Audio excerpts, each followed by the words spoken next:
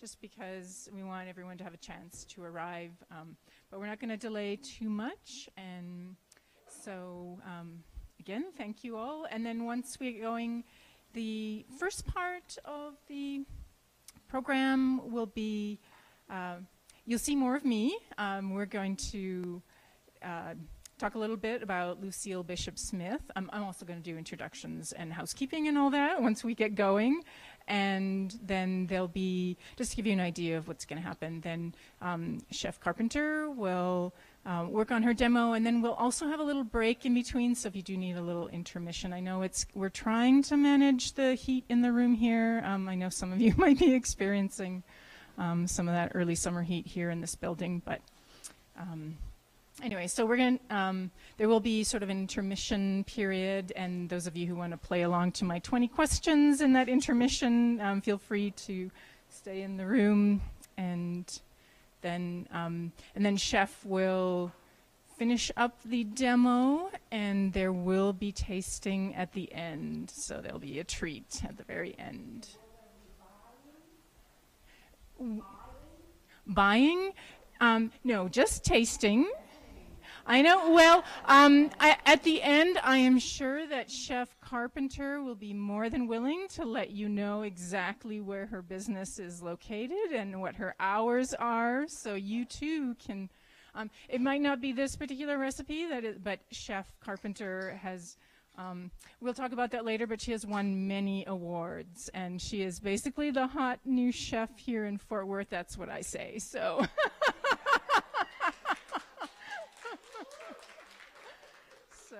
So no, it is hot in the kitchen, but she is amazing, and so anyways, we're gonna wait just a few more minutes, and then we'll get going. And thank you all for your patience.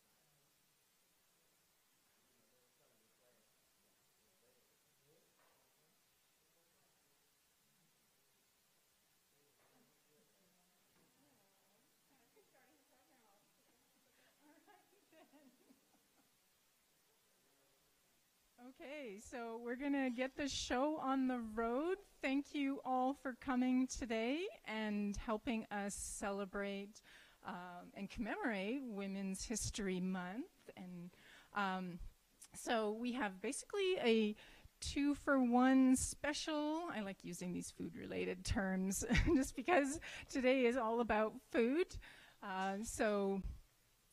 We are honoring Lucille Bishop Smith, who was a remarkable woman, but also we have the honor ourselves of having Chef Katrina Carpenter help us honor Lucille Bishop Smith. And so I'm going to, I should start off with who I am.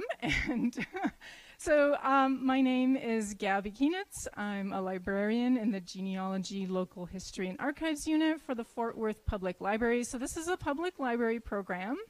And thanks to the Como Center also, the Como Community Center, which is also part of Fort Worth, for giving us this space.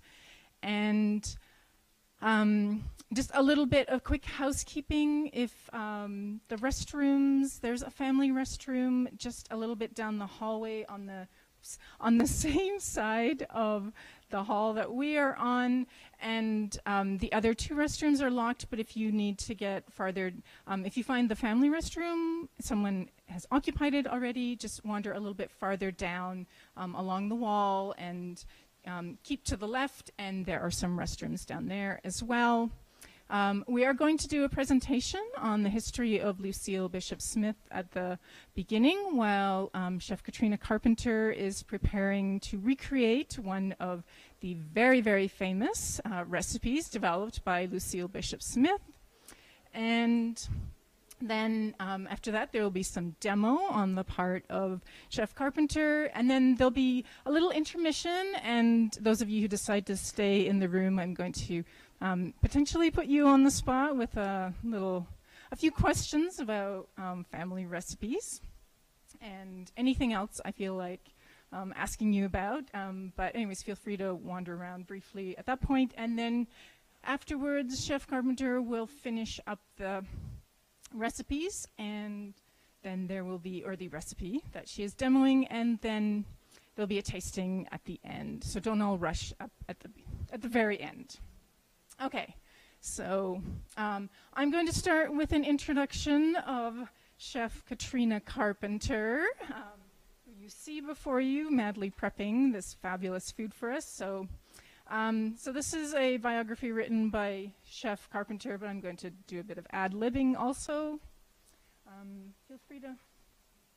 So Katrina Carpenter is the co-owner and operator of Carpenter's Cafe and Catering.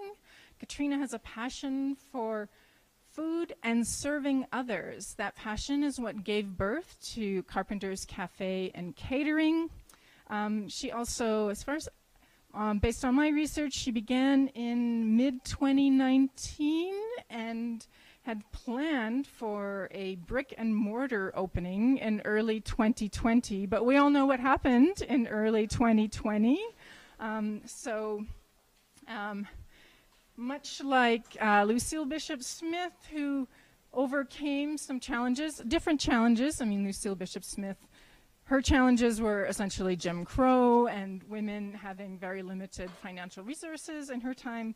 For Chef Carpenter, obviously, trying to open a business at the beginning of a pandemic, and yet she is still here, which is amazing.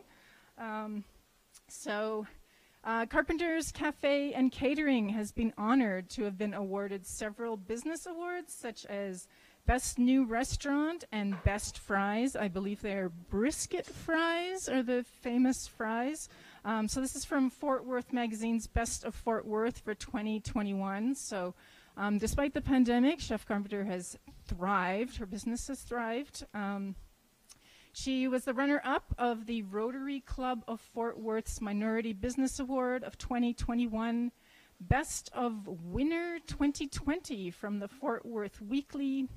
Carpenter's Cafe and Catering has also been featured in publications such as Fort Worth Weekly, Made Worth Magazine, and Fort Worth Star Telegram. I also want to mention, I have not tried this myself, but I've heard from other people that her smoked chicken salad is something worth making the effort to go and see her. So look at that, applause. So this is a winner. So Chef Carpenter is a native of Fort Worth, growing up in historic Lake Como community, or this neighborhood. So she is from this very neighborhood. She is also a proud graduate of O.D. Wyatt High School. She is also a graduate of Prairie View A&M University, and I note that because this is going to become important as I talk about Lucille Bishop Smith. The other thing I also want to note is, so before she put on her chef's hat, she was an employee. She was a teacher at Fort Worth ISD. So I feel like she went from out of the frying pan into the fire, literally. So so when she's not in the kitchen, she enjoys spending time with family and friends. She also makes time to give back to her community that has poured so much into her. So she served as a Rotarian for the Rotary Club of Fort Worth, Braver Together Ambassador in the 76104 area. So that's a zip code. It's a historic South Side, and that actually is where Lucille Bishop Smith lived. She's a member, so Chef Carpenter is a member of the Fort Worth Metropolitan Black Chamber of Commerce, and by the way, they just recently elected a female president, their first female president, I believe, so another awesome thing for women's history. That was announced just shortly before this month. And Chef Carpenter is also a Fort Worth Hispanic Chamber of Commerce member. So, all right, so we are going to begin our presentation on the life of Lucille Bishop Smith. Lucille Bishop Smith has passed on, but she lived here for many, many years.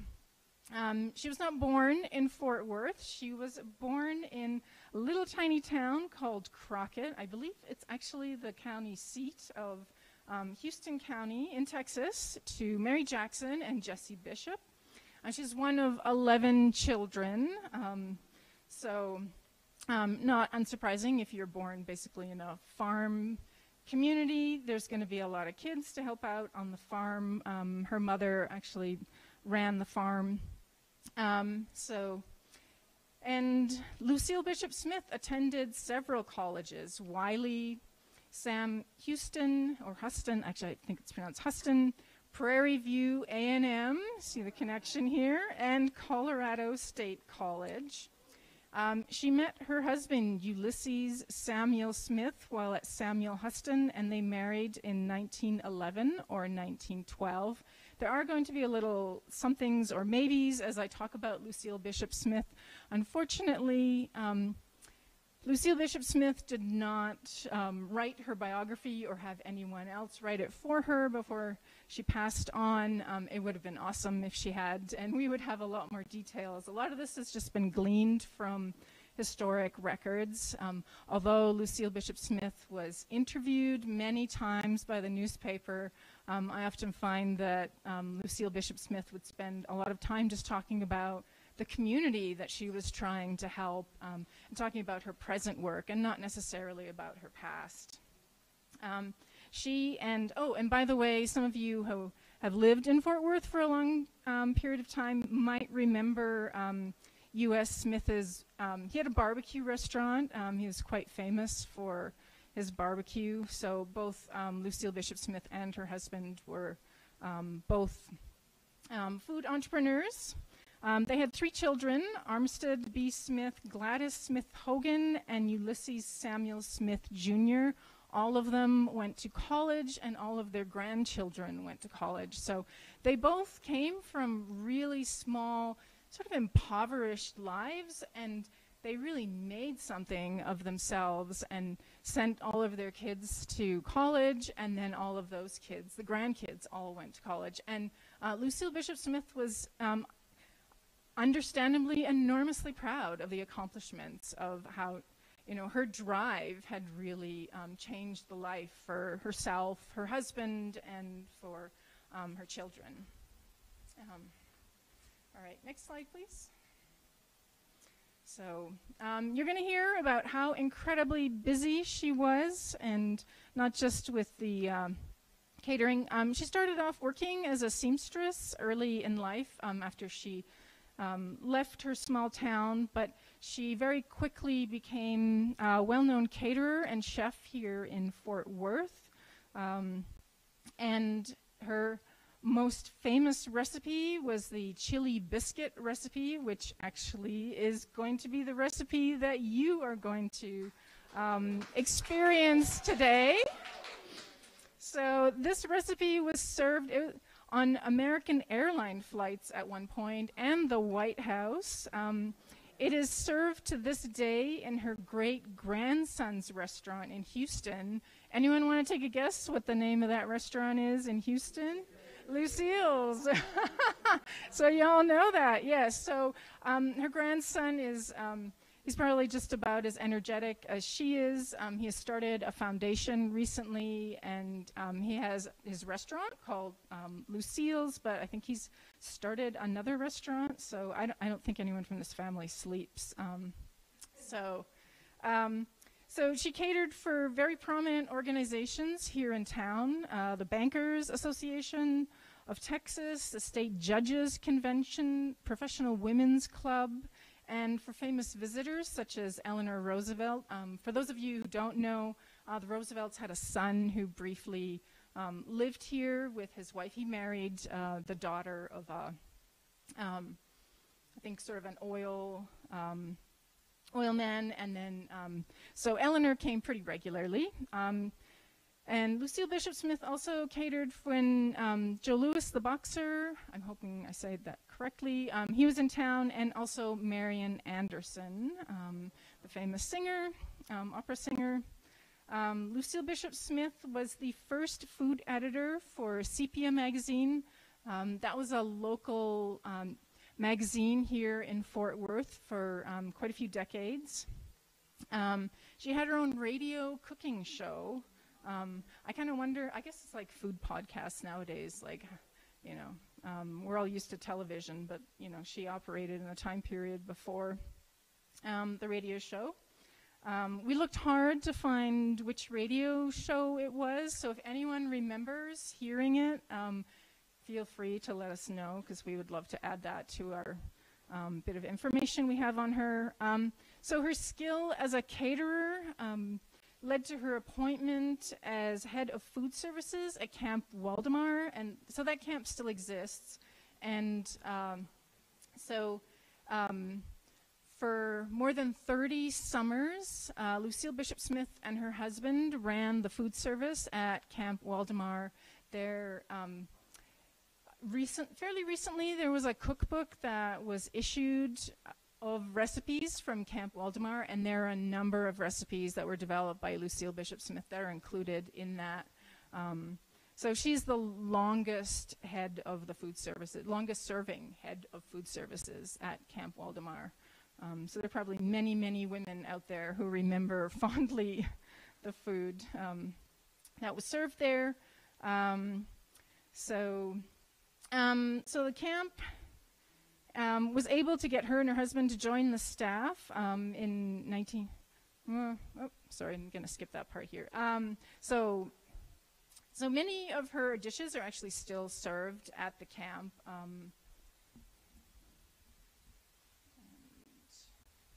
So we can change to another slide. So that is down in Hunt, Texas. I kind of think of it as sort of horse camp for the well-to-do. It does other things, but it's very a well-to-do place. And I think many of the young women, it used to be just women, now it's co-ed, and then I think in the summertime now they host conferences. But it was built in the 1930s, and I think the first year they kind of struggled, and after that, someone once said that the only reason it survived was because Lucille Bishop Smith ran the food, and that it was so delicious. She was a pioneering educator. In 1927, she began working for the Fort Worth Public Schools. During her tenure, she developed the Fort Worth Vocational Evening School program, which focused on domestic service training. In 10 years, she increased the number of departments from 3 to 11, the number of teachers from 3 to 17, and the enrollment increased from 56 to 1,400 people. So she really changed the lives of a huge number of people. She also fundraised to develop, there were originally 3 training centers, and she got the new equipment and modern equipment installed in these training centers. In 1937, the state put her in charge of the evening school program. That was the headquarters in Prairie View A&M, where she trained teachers throughout the state. In 1951, Prairie View asked her to develop a program to train people to enter the industrial food service. On February 1st of 1953, the commercial cooking and baking department at Prairie View A&M started, and within 6 years, the program developed into a 2- and 4-year training program with paid apprenticeships with hotels throughout the state. So not only was Lucille Bishop Smith teaching students, but she wasn't just releasing them into the wild, like, oh, here, you're on your own. She put a lot of effort into making sure that her students would have a place to work. She also wrote manuals for the state that were used as vocational texts. And are we getting close to, let's see. So I got 2 slides left. Okay. So we're going to go through the last 2 slides. Lucille Bishop Smith was an entrepreneur and innovator in the 1940s while still teaching for most of the year and managing the food service at Camp Waldemar.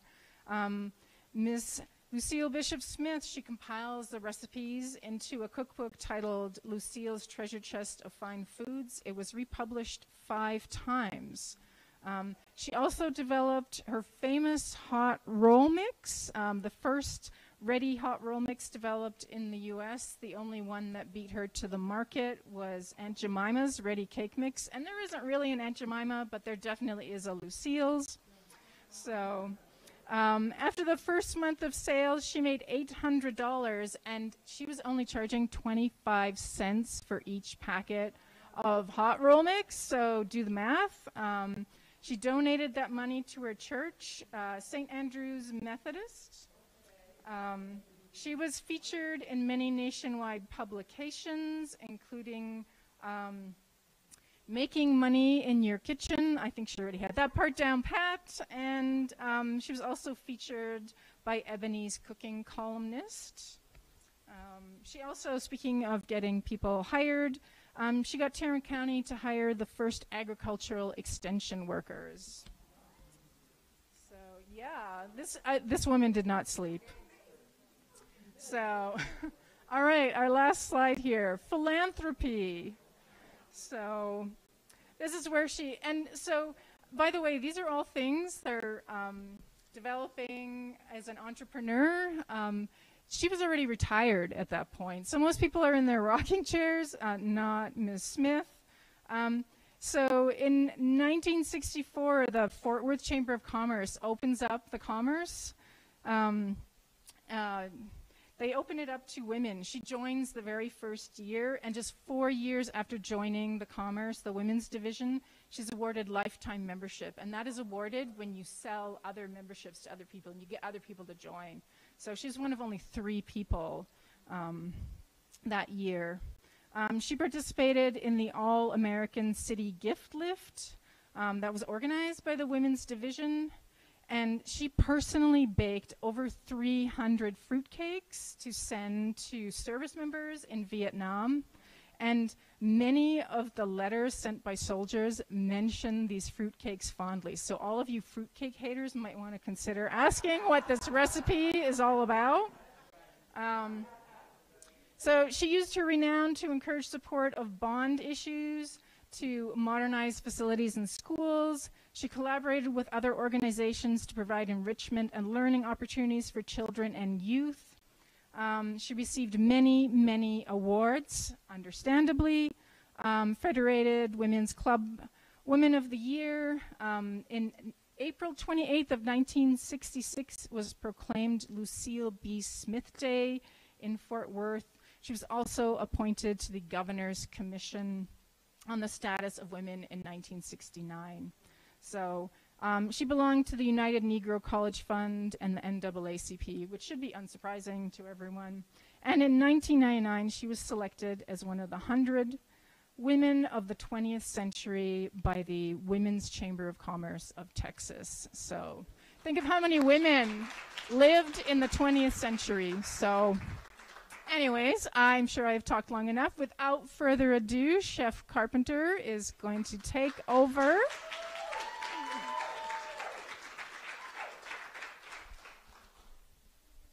Thank you so much. So, first of all, I'm honored to be here in my community. And so the kitchen feels like I'm at home. So I'm gonna act just like I'm at home. I'm gonna pretend like we're not recording so that I'm not nervous, and I'm gonna act like I'm at home. I'm happy to see so many familiar faces, including some who have been my sous chefs in the past. Whitney and Sean. Yes, I'm calling you out. I am going to recreate Madame Lucille Bishop Smith's chili biscuit. And I'm glad that they gave me some grace. I'm happy for that. So I'm going to do my best at recreating the recipe. We've played with it a little bit and tried hard to get it as close as home as we could. My dear friend Chrissy is going to be my sous chef today. She's going to help me with biscuits, and I am going to get started on the chili recipe, and then we'll go to roll out biscuits and back and forth. I was giving them the eye because I wanted them to have some content to talk about while biscuits are baking, but they assured me that they have more content to speak about, so we're fine. So we're going to get started with the chili first, and once I get that started, we will work on biscuits.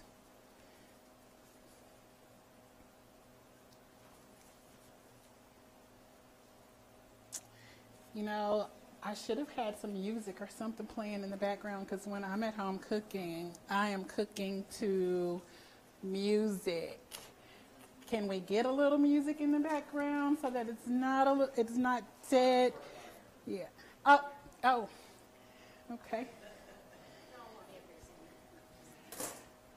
So I'm going to start by, first of all, her recipe calls for, it's very simple, guys.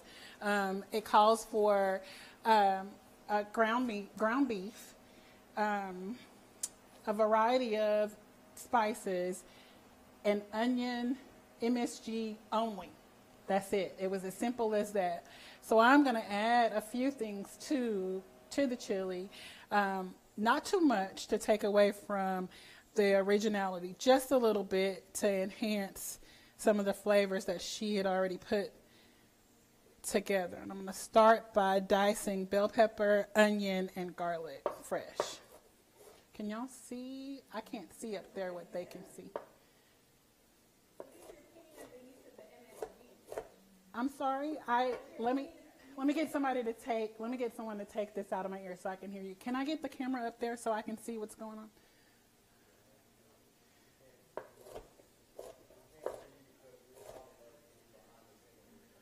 You can't see me up there? Okay, good. As long as you can see what my hands are doing, I'm good with that. What is my opinion of the use of I actually don't have a problem with it. I know some people do. I don't use pure MSG. I do like to cook with accent from time to time, but honestly, whatever floats your boat. If you do not prefer it, then I'm okay with that, and if you do, I'm all right with that too. Chrissy, can I get you to start this pan with a little oil for me?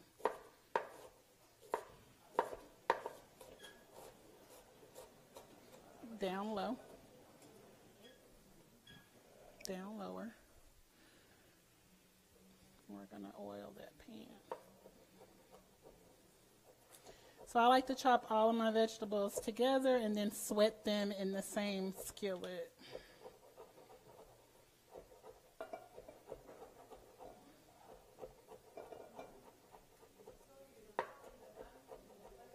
I'm sorry. I can't tell who's talking, but if you'll speak up, I'll try my best to answer you.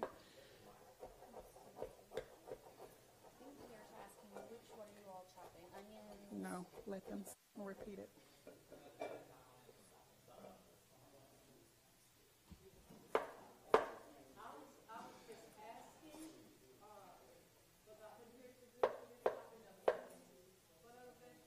Onions, bell pepper, and garlic.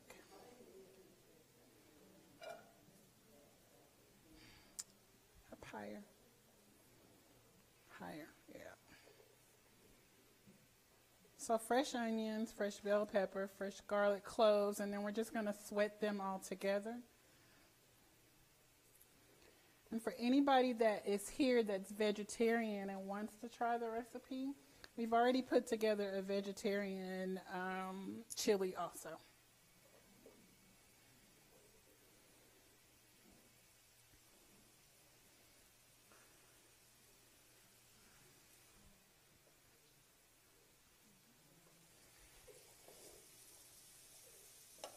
Now let me know if you can't see or if you need me to do anything else.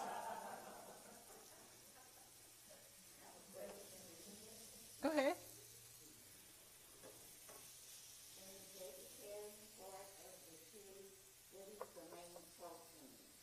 So in this one, I used Beyond Beef. So that's going to be your meat substitute, and that's going to be your main source of protein. Beyond Meat.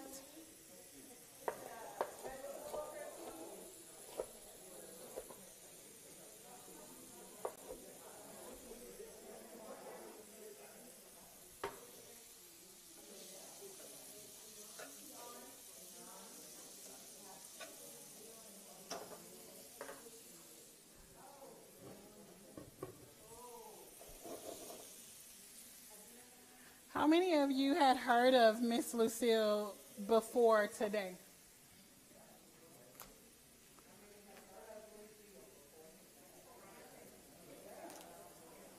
How many of you were, because when I posted this that I was doing this on Facebook, I had a lady reach out and say, I used to eat at her restaurant. And so I started researching more than what I'd already researched to find that she had a restaurant on the south side of Fort Worth called Smith's Cafeteria. Anybody here had ever eaten? Oh. So then I started researching even more to find that I actually had a lot in common with Miss Lucille. We share a lot of commonalities. I'm sorry, Miss Ella, what was that? Yeah, I'm sorry. What are some of those commonalities? I'm sorry, I didn't hear you. So, she was a caterer, so am I. She did lots of work and attended, back then it was Prairie View State College, and now it's Prairie View A&M University, which I also attended Prairie View. She was an educator, which I have also been an educator. She was an entrepreneur, which I am also an entrepreneur. I mean, there's a long list of commonalities. So a lot of pressure when I found out, and I hope that I can live up to some of the things that she's done. I'm going to heat this pot and start to brown the ground beef.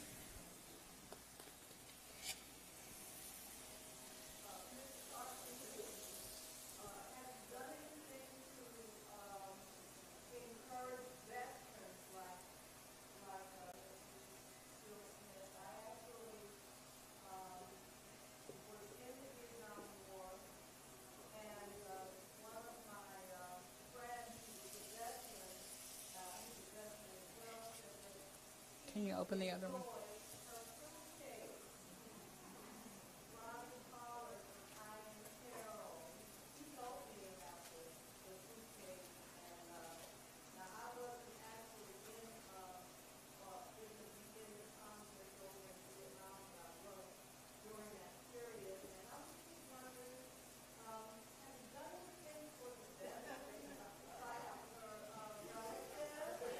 Any special recipes? Is that what you're speaking of?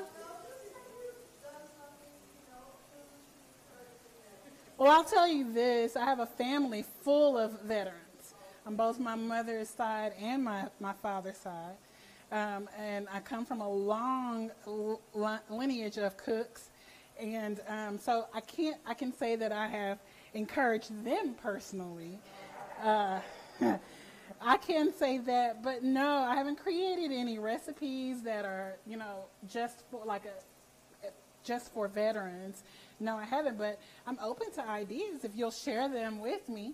Some things to help me get involved. I'm open.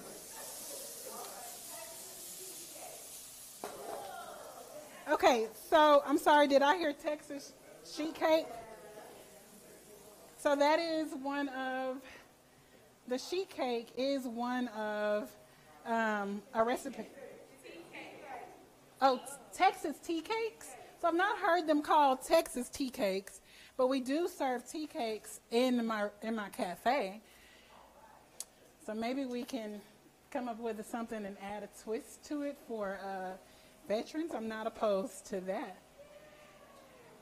So I've started to brown the ground beef, and what I am going to do is add all of I'm going to add the vegetables that I've sweat, and then I'm going to add all the seasonings to it. I'm going to call them out. Yes, Aunt Shirley.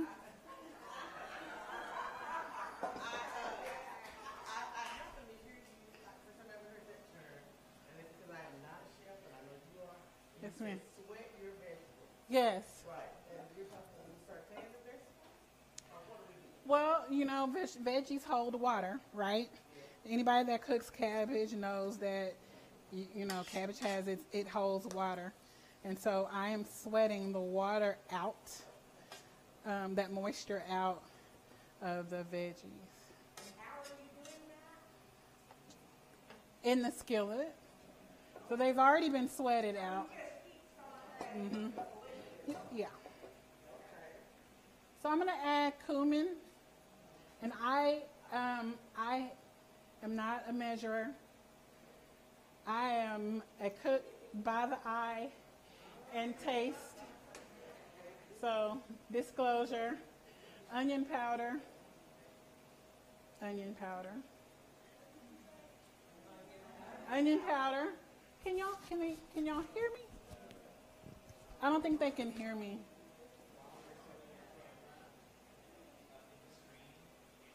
Oh, okay. This chili powder, guys, I'm gonna share a secret with you all.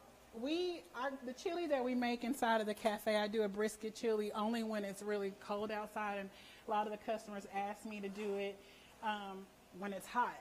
And I'm like, chili season for us is over, but they beg for us to do it all the time. I use a San Antonio chili powder that I get from Central Market.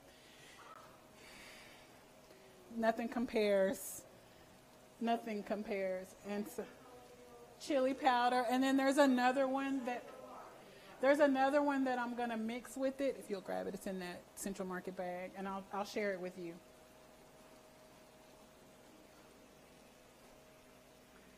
So you guys are getting some secrets that I don't like to share.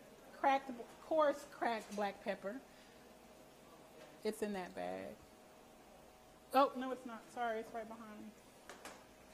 And then here's one from Sprouts. It's just their house chili powder. Sprouts. I see there's so many familiar faces. Lori is one of them. I'm gonna talk a little bit about Lori, and then I'll point her out. The very first article that was written about me, this is Mace. I'm sorry. The very first article that was written about me came to a surprise. I didn't know that we were even being interviewed. My son was secret shopped in the cafe, and it was right on time because I had been on him about, you never know who you're serving, son. You always have to make sure your fingernails are clean, make sure, just on him. And then all of a sudden, we got this message to our Facebook business page that says, the article is going to be released tomorrow. And I was like, what are they talking about? What article? A little bit of salt.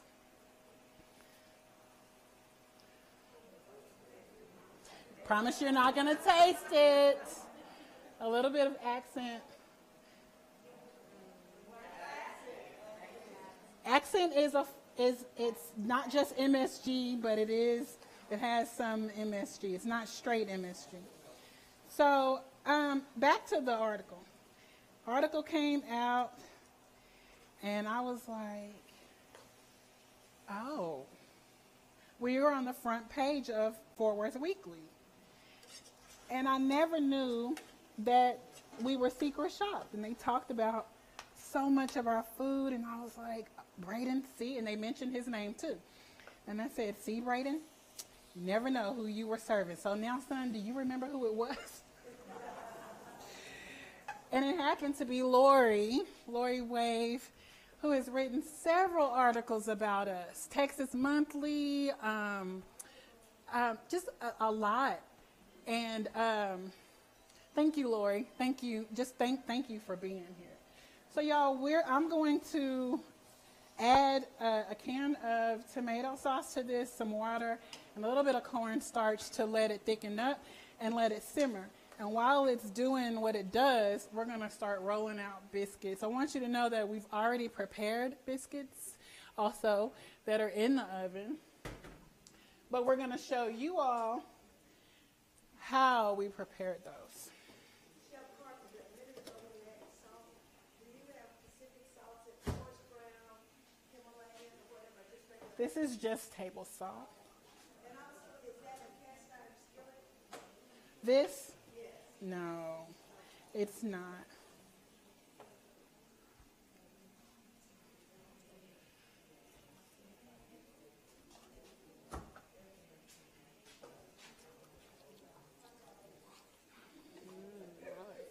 Yeah. And so, did you start from Lucille's original recipe? I did. Her recipe calls for only onion, garlic powder, onion powder, cumin. No, just MSG, onion powder, garlic powder, onions, ground beef, and cumin, salt. That's it. And we did it, and we worked with it until we loved it.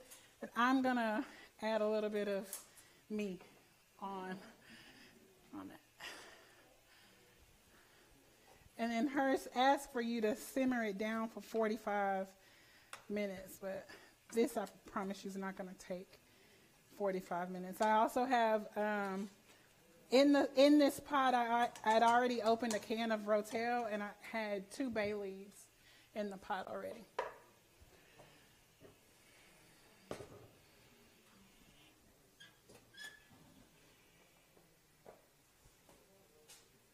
And then, so that you can see, we did a vegetarian version of the chili already.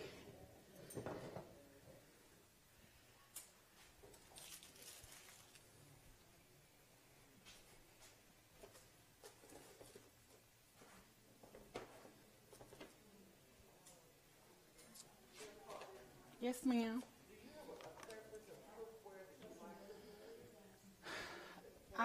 I like cast iron, but not for everything. As long as, to be honest, if I can find a really good non-stick pot like this one, then that's really my go-to. I have to be careful not to vet people's product lines. Shirley.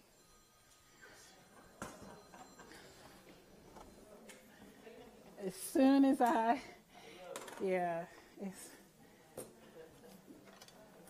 right. Let's get started.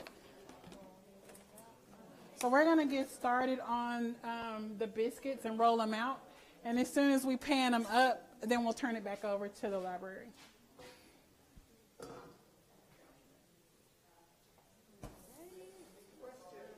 Yeah.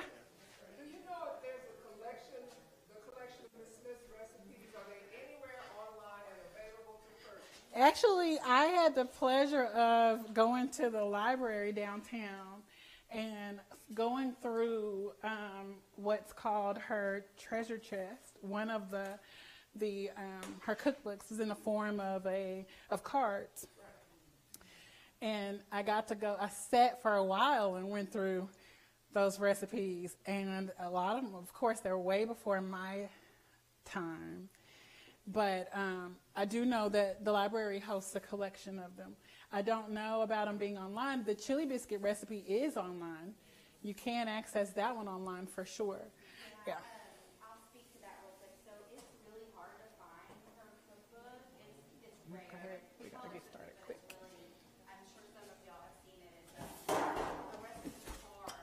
And she first did it in 41 and went through 5, I think, publications. And each one is slightly different. So for the most part, it's not all the same recipes. So we have a copy. I think ours is the 2nd edition. The family has a copy.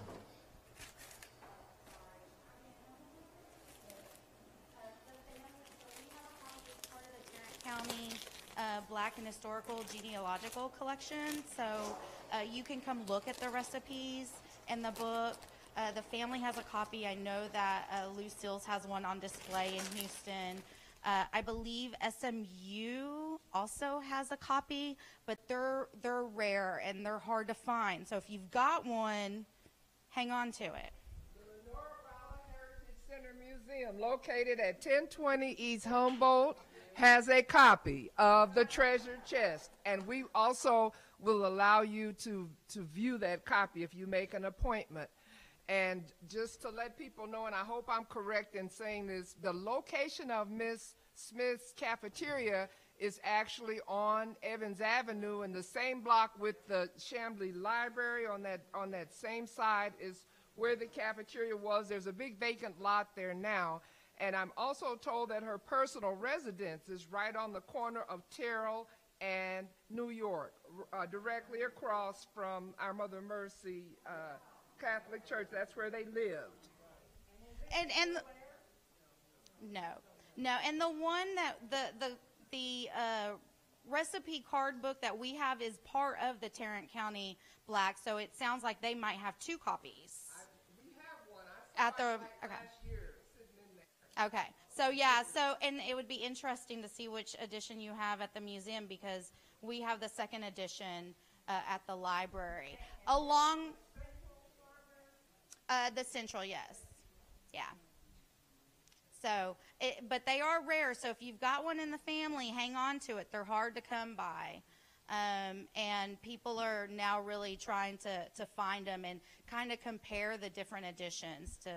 So it's something that a couple of people have wanted to do, compare those editions and really see what she changed. So I'll pass it back over. Sorry.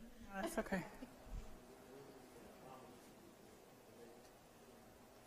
So we're actually supposed to demo the biscuit dough. Chrissy's a little excited and has already showed you guys what we cheated and did.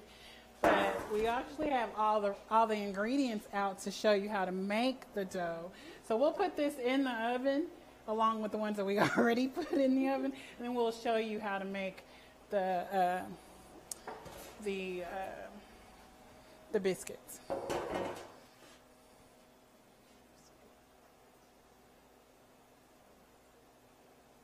I'll tell y'all, they did give us a little leeway with the recipe, so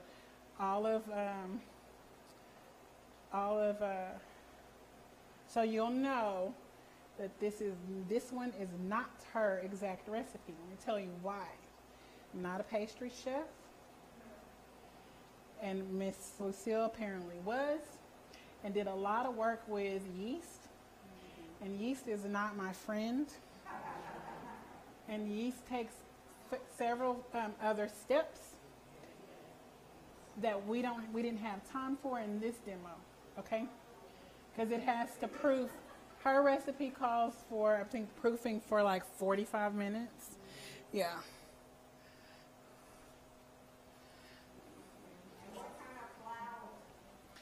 I used a self-rising flour.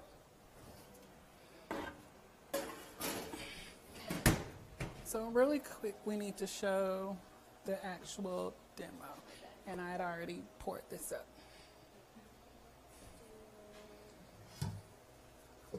Yeah, you weren't supposed to.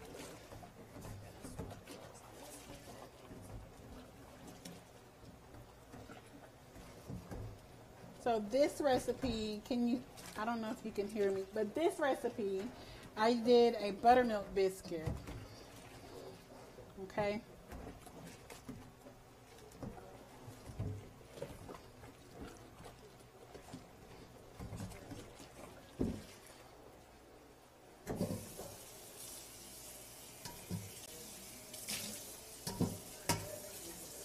It's supposed to actually demo.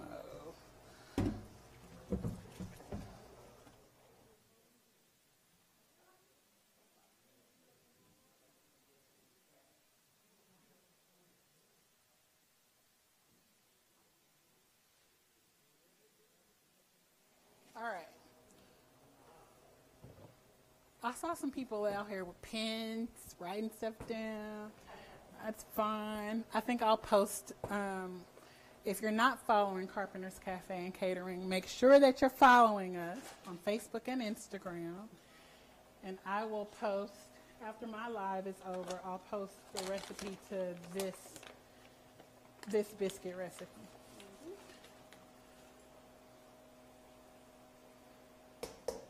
So Chrissy, you got to tell them what we're doing. So we're going to do for these biscuits. Chrissy's going to tell y'all the measurements that she's putting inside of the. We're going to do 2.5 cups of all-purpose or self-rising flour. I use self-rising, just so, because it helps me make sure they're going to rise. No. This is Central Market's brand. I tend to be in Central Market a lot because I'm a spice person. And I get lost in the bulk section of their spices. And so I kind of gravitate to a lot of the store brand items at Central Market. So Chrissy. to the flour, we're going to add a tablespoon of baking powder, half a tablespoon of baking soda, and a teaspoon of salt. Do I ever use? Tell me what it is.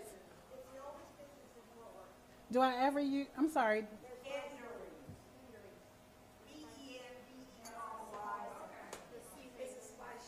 Is it off 8th Avenue?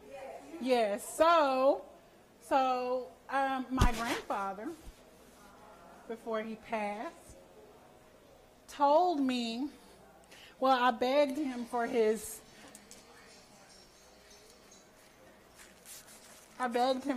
brisket recipe, because when I met my husband, he was a natural born smoker, but don't tell him this, he might be watching it. He knew how to smoke the meat, but that seasoning was not like my grandfather's. So we went and we spent some time with my granddaddy, and I asked him for his brisket rub.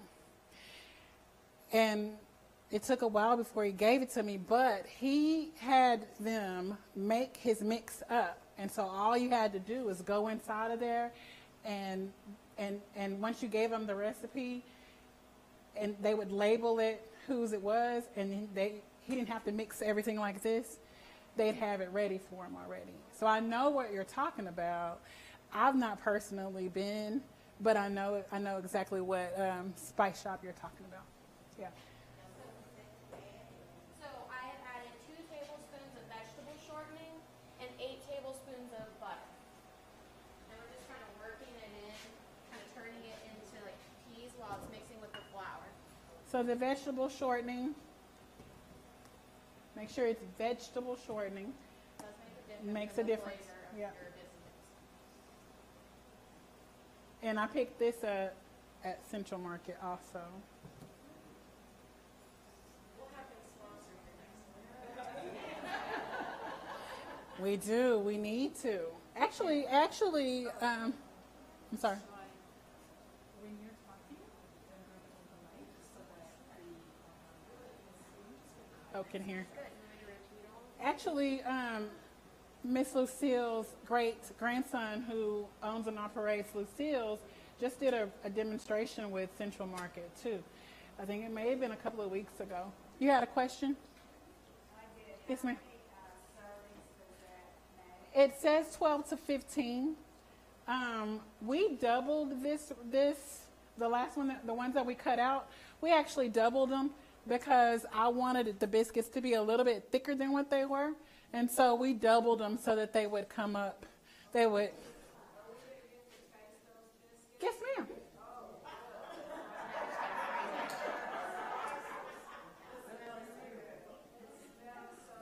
Yes, ma'am. So while we're doing this, we're going to turn it back over to the library, and then we're going to allow the biscuits to bake. Give us about 15 minutes, and then we'll start putting together some of the chili biscuits for you to sample.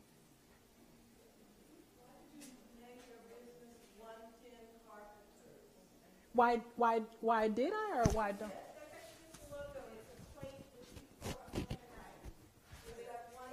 No, that's actually my logo. It's a plate with, it's 2 C's. So there's 2 C's that make up a plate. Carpenter's Cafe, and then there's a fork and a knife.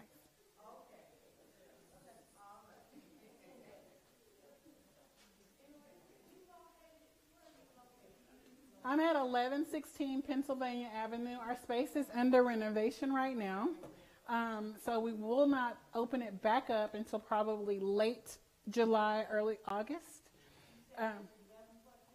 1116 Pennsylvania. Yes, ma'am. So I know that they tried their best to tell our story. I guess I'll tell you a little bit. I'll go back over it a little bit. But we started our business in South Main Village. I opened a small trailer and on the corner of Vickery and Maine. And we were there 6 months when I first opened. I planned to be there a couple of years. When I left the school district in 2019, my contract ended at the end of June. And I opened the trailer the first week in July. So I never stopped working. And I found out recently why I never stopped working, because my mama worked all while she was pregnant with me. So I was there 6 months. and I planned on being there 2 years, but I was there 6 months. And then we acquired the space that we're in now in December of 2019. We had a soft opening February of 2020 to be closed March of 2020. And by the grace of God, we're still there, right? In June of last year, I cut the ribbon on our second location in partnership with the Magnolia Wine Bar.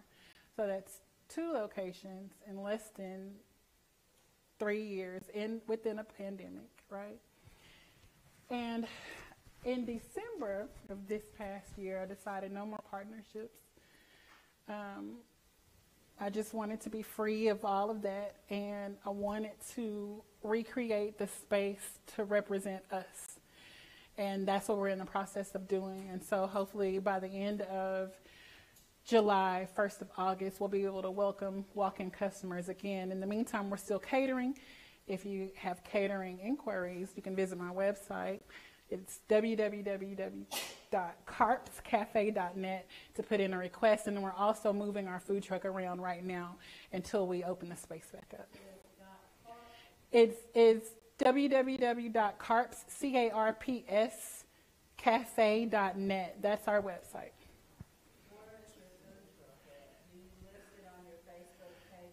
It's on my website. You can. There's now a new tab on there where you can request for us to pop up.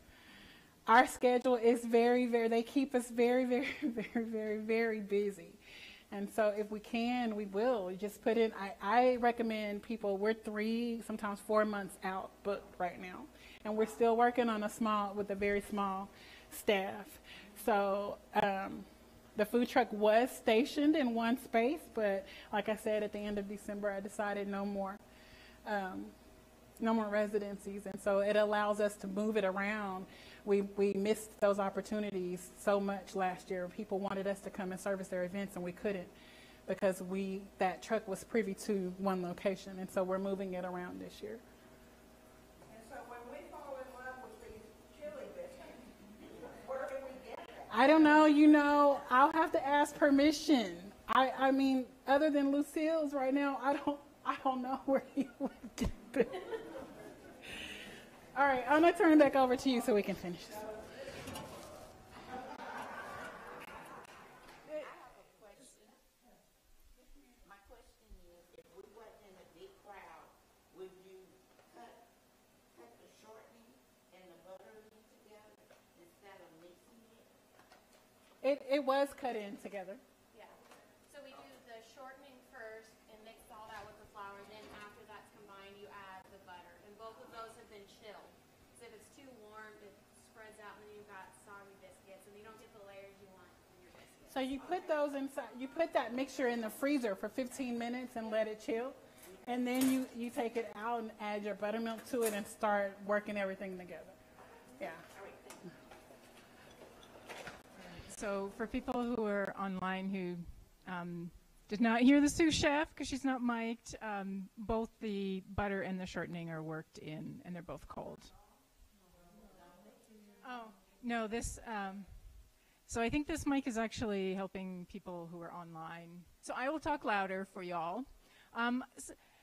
So I did want to mention y'all are like really giving Chef Carpenter a hard time about making things for the veterans and making her own cookbook. I just want to remind you that all of those things, Lucille Bishop Smith started working on them after she retired. So Chef Carpenter, Chef Carpenter is at the beginning of her career, so give her time, and we hope she has a long and productive life, just like Lucille Bishop Smith, but give her a chance. She's not yet in her 60s and 70s. So you'll all just have to wait. And so it turns out there is someone in the crowd here who actually worked at Camp Waldemar, and so Miss Clara, if you'd like to come up, because I love it when the audience participates, and she's going to give us some recollections of life at Camp Waldemar, And I think that is awesome. And you said you were also a caterer. Retired. So. Good afternoon. My name is Clara Moody. I'm also from Como. And I did have the pleasure and the honor to work with Miss Lucille at Camp Baltimore. Way it would happen when school's out, we had to pack our clothes and go and work. And that provided us with a paycheck. And every time we would finish doing dinner, I was in the baker department. We would have to come out because it was young children that was out there, and they were, rowboating and doing different crafts.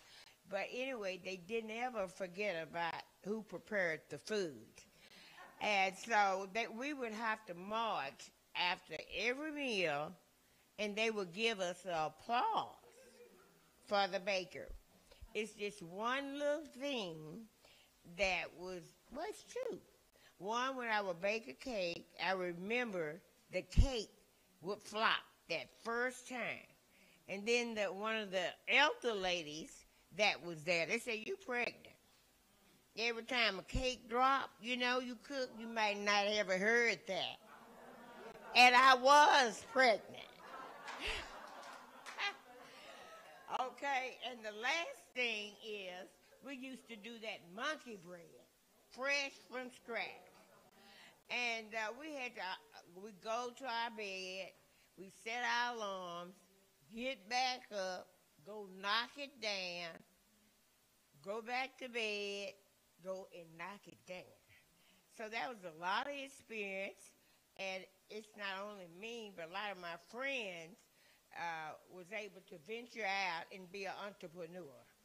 And I did have a catering company, and it was very successful. I'm just retired, and it's a pleasure being here to hear the history of Miss Lucille. Thank you, and also you, Como High. Thank you.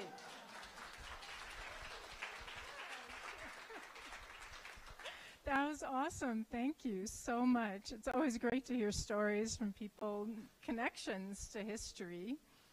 And so anyone else want to talk about what your favorite recipes are, maybe growing up? So does everyone here have a favorite biscuit recipe that was passed on to them? How many hands? Hands? No hands? Come on. We have to have more than two people. No one wants to share. Do you want to talk? Monkey bread. So who passed on the recipe?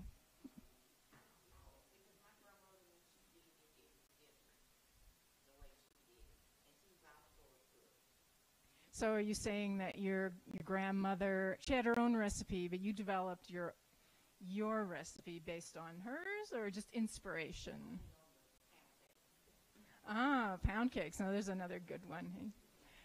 So, yes.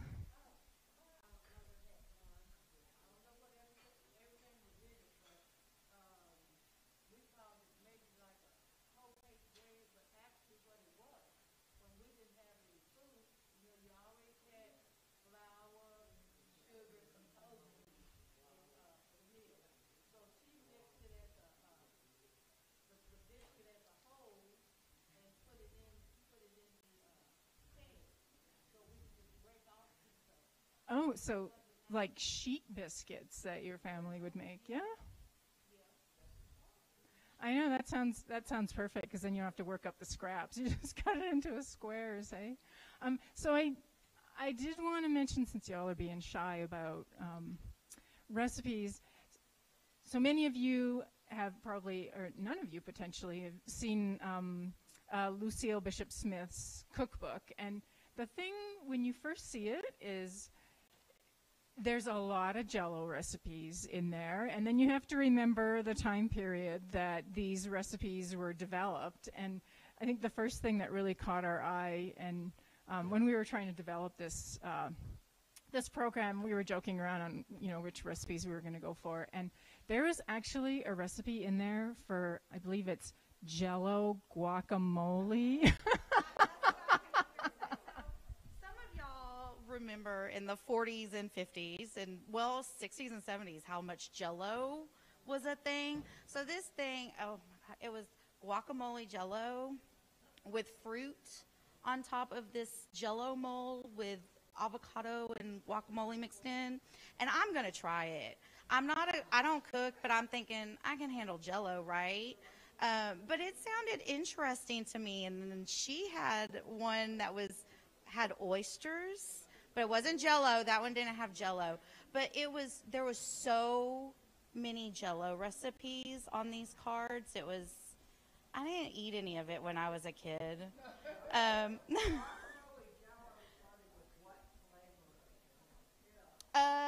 think it was just clear, like basic, just Jell-O, like not flavored. But it really was guacamole mixed in with like pineapples and fruit piled on top. I will leave the fruit off, but I'm going to try. I'm going to try the guacamole Jell-O. I think it sounds interesting. She had one that was oysters. Yeah, it was a souffle, and clearly souffles don't work too well with demonstrations, but yeah, so the recipe cards are all divided up into different sections, and so there's a salad section, but almost all of the salads are Jell-O salads. There's no romaine. You know, there's like a little bit of salad, like actual leaf lettuce that sometimes gets put in the center. But yeah, there's not a lot of that. One of the things that I found really interesting, so there's a bean pie recipe in there, and so anyone who knows anything about Nation of Islam and their bean pies that they would make, but she doesn't reference the Nation of Islam and their bean pie. She refers to it as a Japanese bean pie, and the Japanese do actually eat sweet bean desserts. So it started me thinking about, like, where did she compile all, like, where did her inspiration come from? And because I'm pretty sure that, I mean, that maybe at some point Lucille ran into someone who was. Yeah. Instead of saying Campbell soup, let's just say Katrina's cooking is Yeah. So, good. Thank you.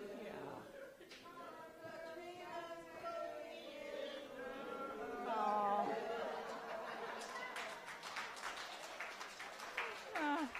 That's awesome. So,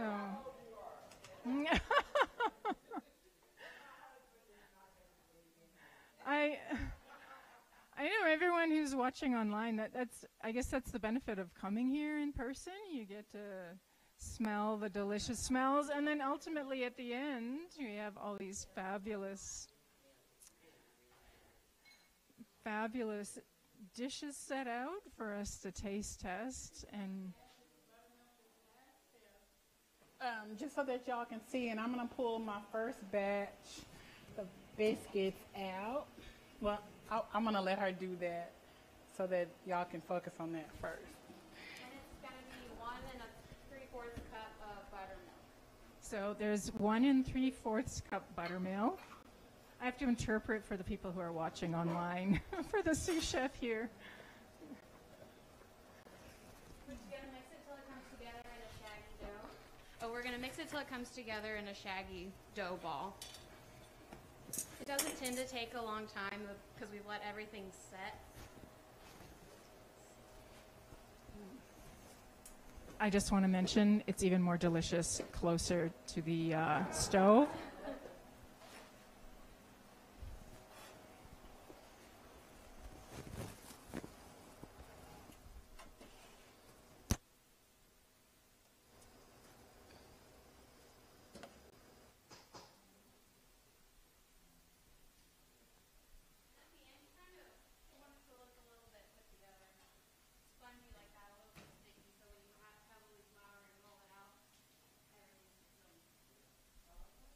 So for those who are online, it should all come together before you roll it out.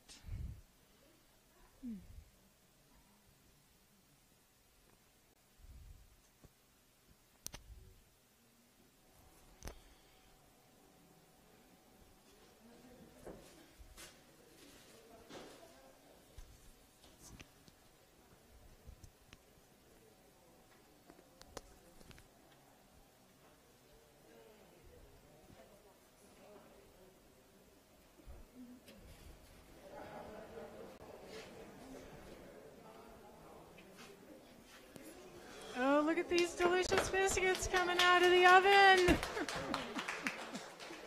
Where's the brush?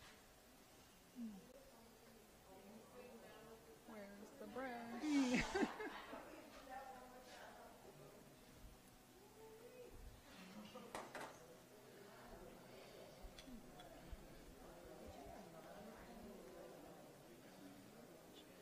So her recipe calls for you to butter the bottom of the pan first.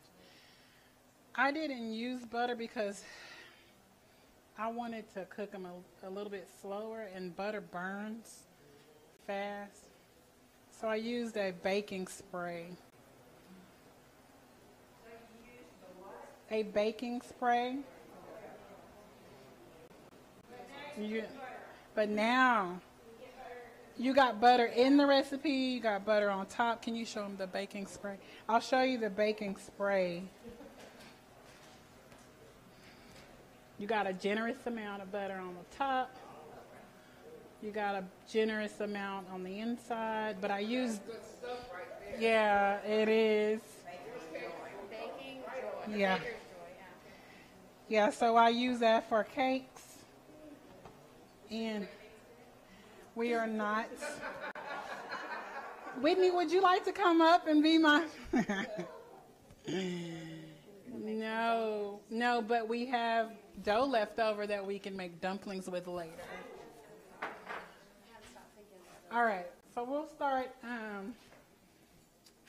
plating some of them.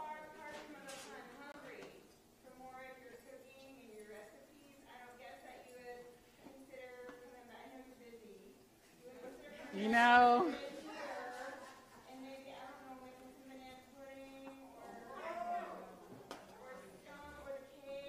know, this is people that have been to the restaurant several times that just want me to give away all my secrets, Lori.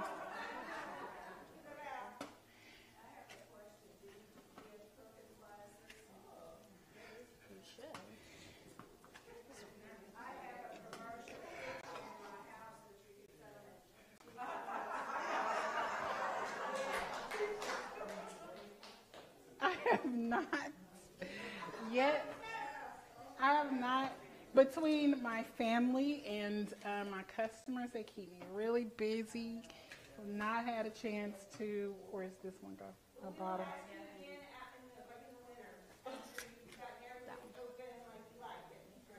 Okay. That's fair enough.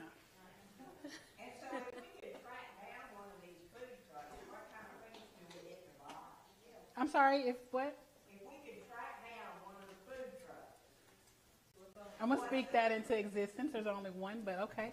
I'm going to speak that.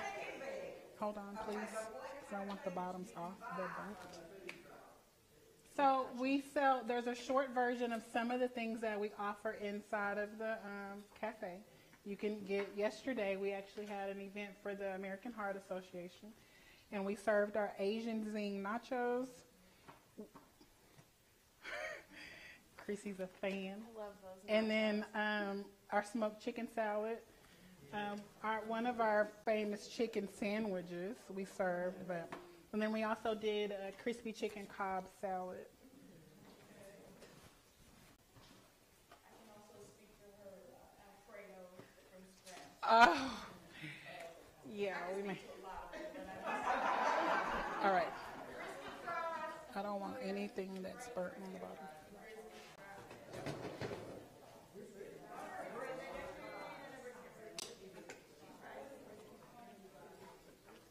So remember that brisket I was telling y'all about?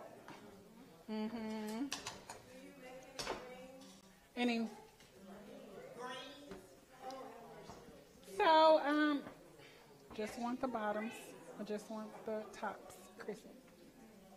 But so we also had what we called a savory Sunday in the cafe when we were pivoting through COVID. Because remember, we opened February the 16th to be closed in March. We we started what's called a Savory Sunday, and every first Sunday of the month, I did a soul food menu. And so periodically, I do, but that is not something that I serve every day in my cafe. No. Can you step to the side for me?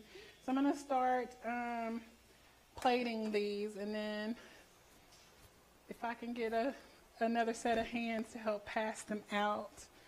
Chrissy, you can help pass them out. I just need one set, yeah.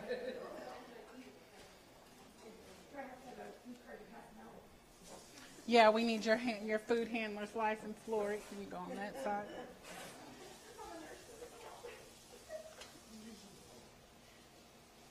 Napkins and... No, just... No, probably so, because there's shit right here. Right here. If somebody will go and pass napkins and forks, and then the other person can go, that'll help.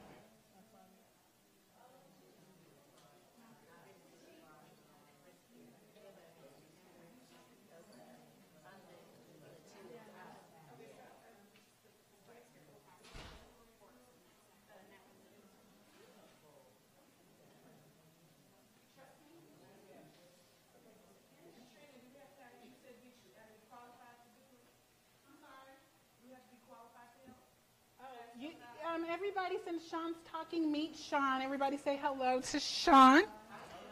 Yes, Sean was one of my sous chefs before.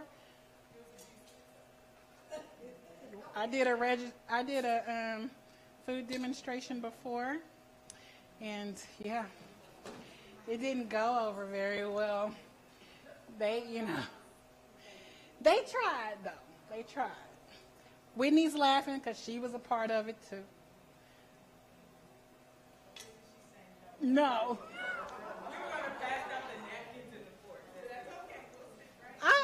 I appreciate y'all's help. I do. Thank you so much. No.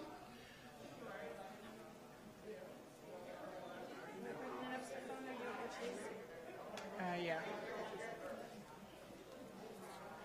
Yep.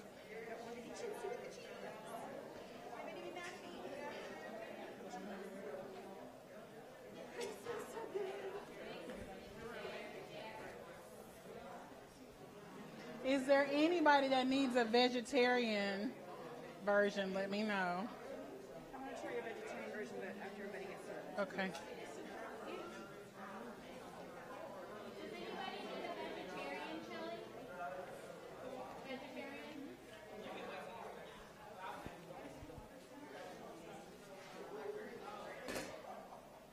This is harder than I think it is. Uh-huh. I feel going everywhere. How do you keep it neat? This is the veggie one.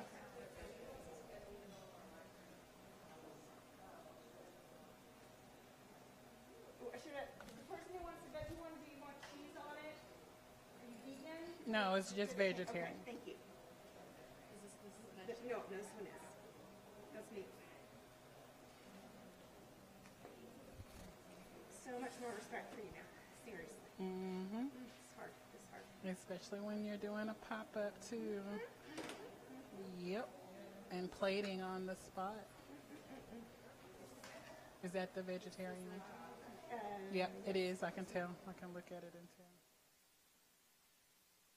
I don't hear anybody talking, so that must mean it's not good. Oh, no. Because I don't hear anybody talking, so that must mean we did the recipe some justice.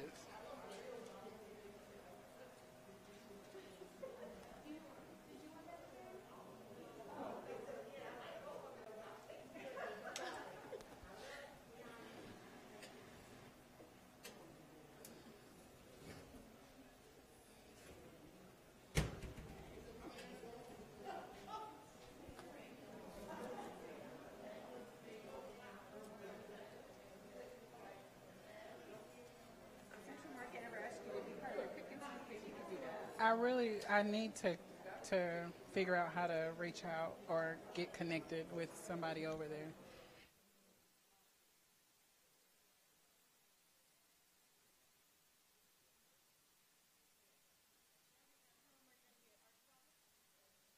I don't know exactly where location I'm going to be in yet, so I can't share the exact location, but I will be. The food truck will be at Arts Goggle, April the 23rd. April 23rd. I don't think they can hear me. So y'all, food truck is at Arts Goggle on South Main. They shut the streets down. Actually, it's Magnolia. Oh, sorry, Magnolia. Magnolia. What's the name of it? Arts Goggle. So there's a website for Arts Goggle, and I'm not shocked that people don't know what it is because I didn't learn what it was until this mic. I didn't learn what it was until my first year in business, South Main. It is, so it's like a huge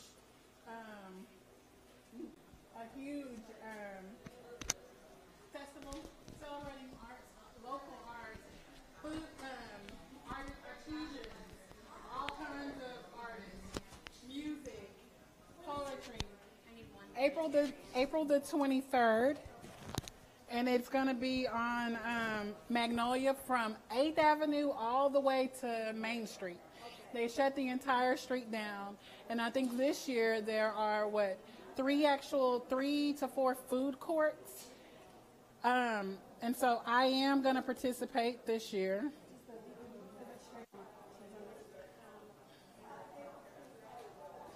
April 23rd, there's a website for Arts Goggle. It's April the 23rd. It's April 23rd. There is a website for Arts Goggle that it'll I'm sorry, what happened? We can give you a whole nother one. Would you like another? Yeah.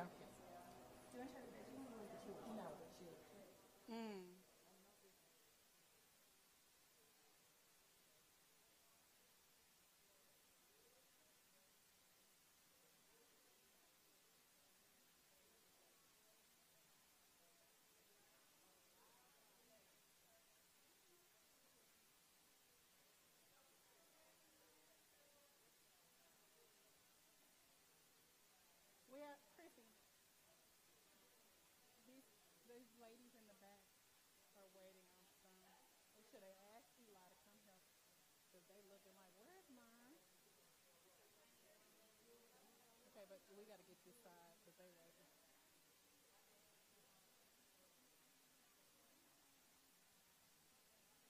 Thank you, Eli.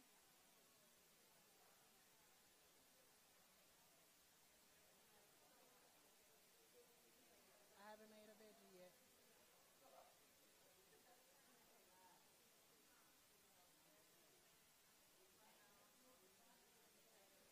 Thanks, Eli. Yes, ma'am. I tried my best. I tried. Okay, so how many more people? Because I got biscuits to come out.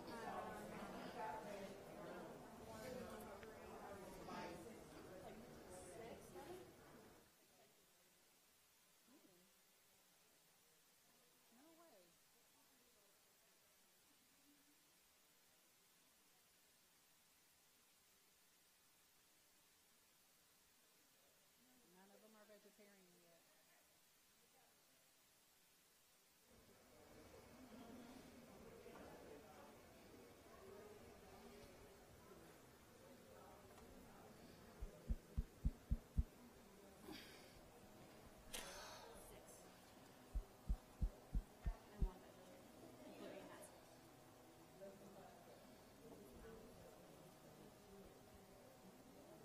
And then the librarians in the back.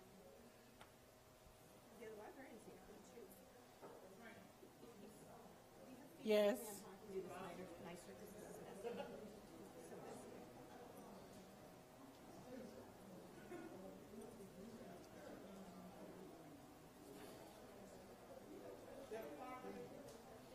Yes, Aunt Shirley. Aunt Shirley makes one of the best deer chilies that I tried to get her to let me serve in the cafe. Yes, please. Yes, please. They won't invite me to chili cook-offs in Fort Worth. I've tried.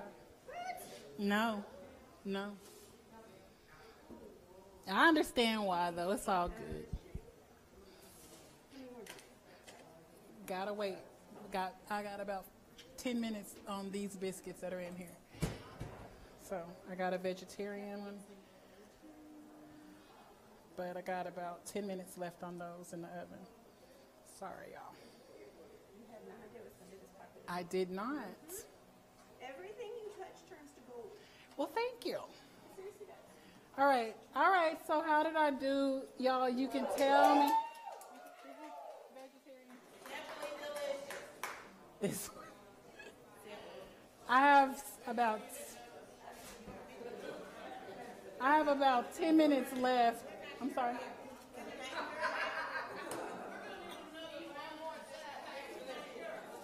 Okay. I have about 10 minutes left on these other biscuits, and then we can do more. Yeah, you can get another one if you want.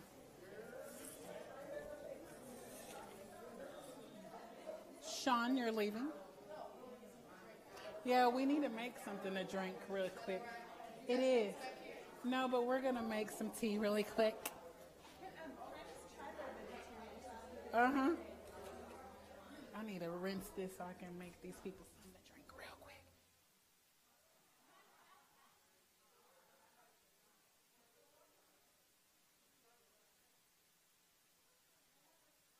Biscuits all afternoon. Oh, not the biscuit. Oh.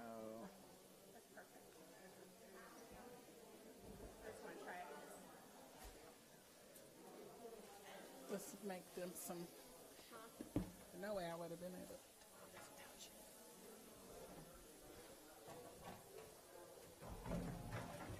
You need around that. It's clean, but not like in here. Around the spout.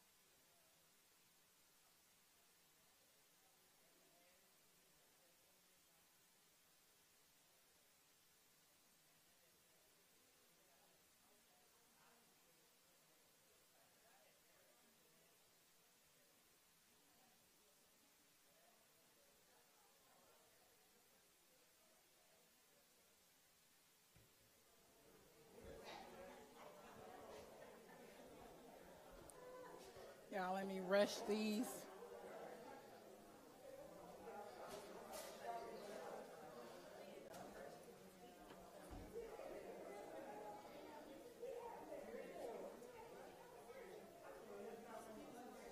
Yes, ma'am.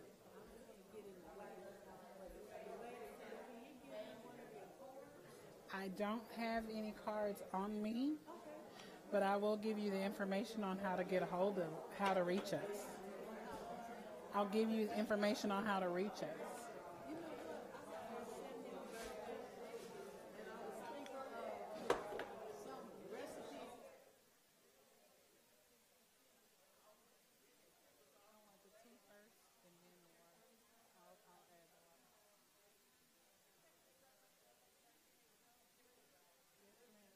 I still had somebody.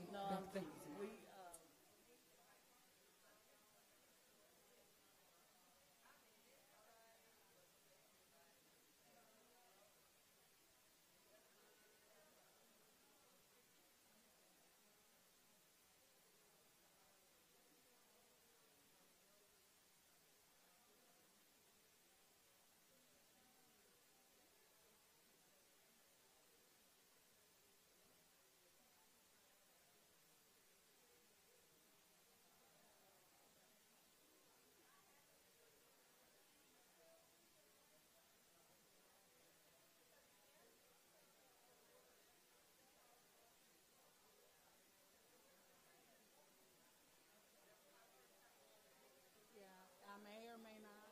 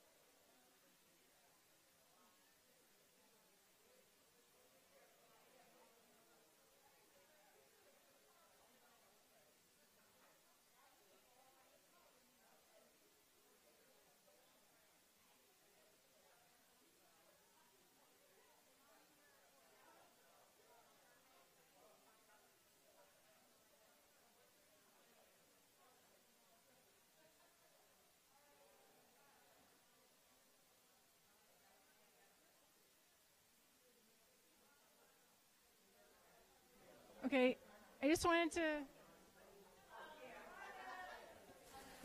Okay, I wanted to close out the program because people are starting to leave, and I wanted to make sure we thank everyone. Particular thanks to Chef Katrina Carpenter for all of her hard work. So also to the staff at the Como Community Center who were so gracious.